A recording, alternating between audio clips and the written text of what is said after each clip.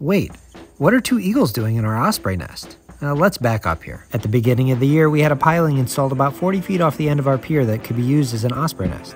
I built a box for the platform along with a solar-powered Wi-Fi camera, and then installed it out in the river so that the osprey could start to build their nest. The osprey took to it in less than an hour.